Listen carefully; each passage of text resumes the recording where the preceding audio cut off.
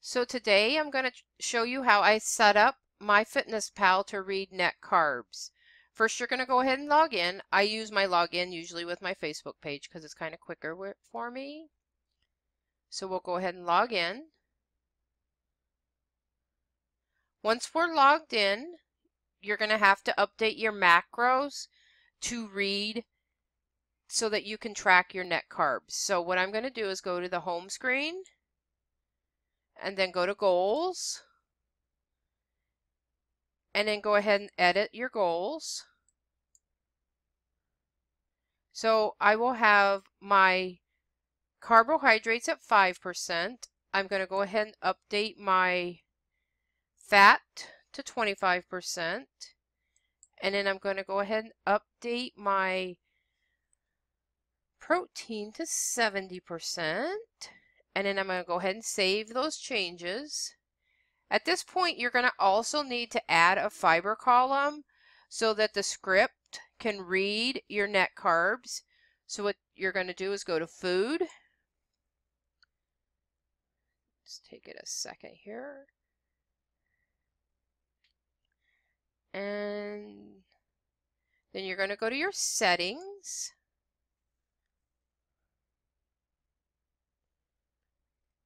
And at this point, you're going to go ahead and add it. So you're going to change your settings here. So we'll go to your diary settings.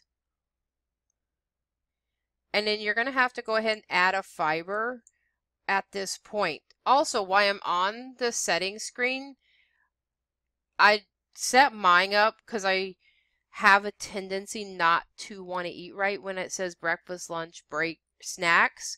So I set my names up as time. So between 6 and 10 will be my first meal.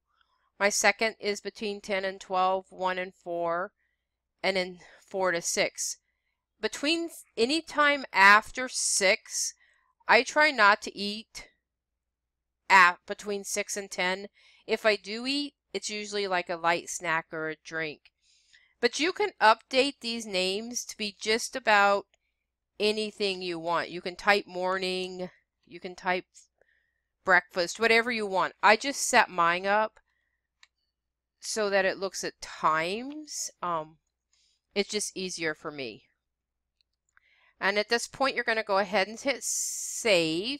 If you want other people to see what your diary savings you're eating, you can make this public. I currently have mine private, and I do that because a lot of people were reading my diaries and then giving me negative feedback on it, so I just set it private to avoid all that. And then save your changes. At this point, the way you're gonna have to get it to work, I had Chrome, but I couldn't get the dialogue to work for Chrome, so I downloaded Firefox. So you're gonna go ahead and download Firefox. And I'll post the links to load the Firefox. But you're going to go ahead and download Firefox. And once you're on Firefox, you're going to download Grease Monkey. And Grease Monkey is what we're going to use as an add-on so that you can configure your savings. And I'll give you all the links to this so that you can see how exactly it works as far as adding it on and the add-ons. After you do the add-ons, you're going to go, it will automatically appear up that you're going to see net carbs. So for example, this is what I kind of just did this really quick so you could see it, but this is what a day would look like for net carbs. And then you just add your foods in, and like asparagus, and you can just add it, and it will automatically start tracking your net carbs. This only works for your computer screen, so you cannot see net carbs on the mobile app at this time because you can't add add-ons for MyFitnessPal in the mobile app, but you still can scan all your foods and then look at your computer to see what your net carbs are. to see what you're tracking. Again, I will give you all the links to download Firefox. I'll give you the links to download your net carbs and your add-ons, and I'll give you a step-by-step kind of direction on how to do it. But this is how I have mine set up. I found the links off of online. I did go ahead and follow through with them. And again, like I said, I cannot get it to work with Chrome, so you do have to have Firefox in order to get it to work. Some of the other features that I do, I also have recipes set up. So anything like a pizza burger, I just added it in, and then all I have to do is log it in. So to add a recipe, I'm not sure if you know you can do this, but you can go to any website and just type in a recipe that you want. So we can just go look like we're going to look for a low carb recipe. Once we find a low carb recipe, we'll just get one.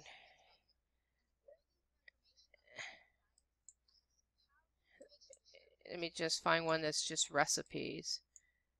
Here, low carb.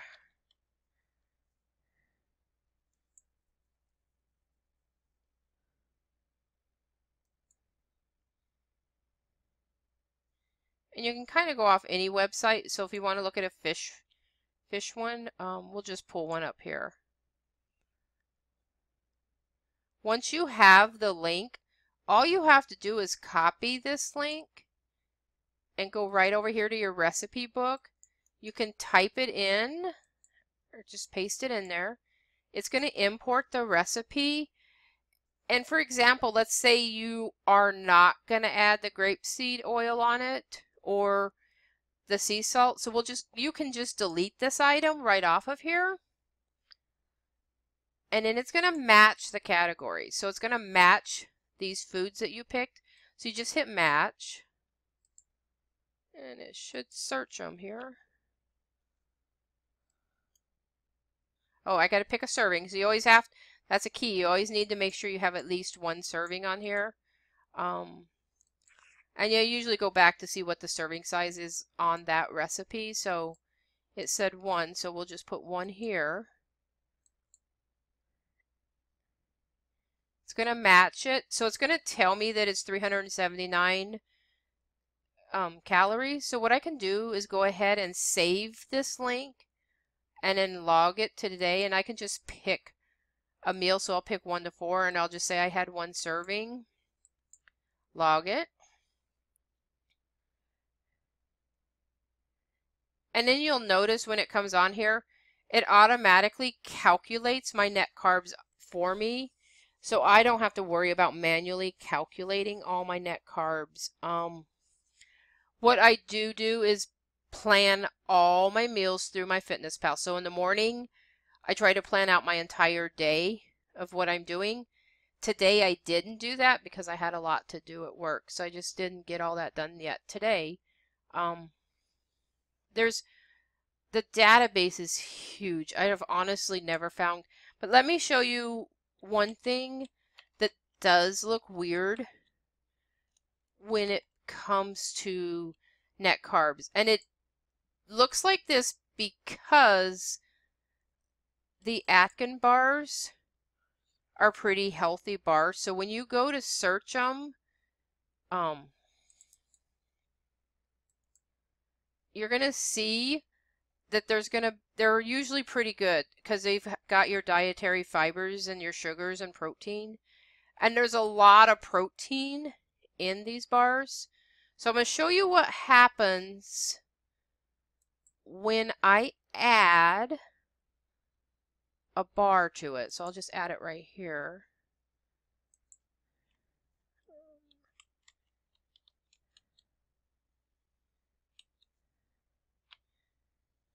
Bar. Let me show you. It's going to show, look, it makes you look like it's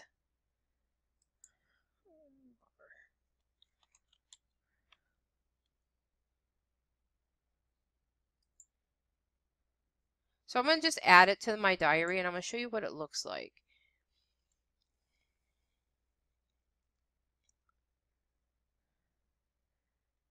And as you can see, a lot of it just automatically calculates. The problem is when you scan these bars in, the scanning code off of the boxes does not work when it's calculating net carbs. So you really do, when it comes to the Atkins bars, you have to add them and not scan those bars. Because if I was to scan them, I can take you back a couple days where I learned that. Oops.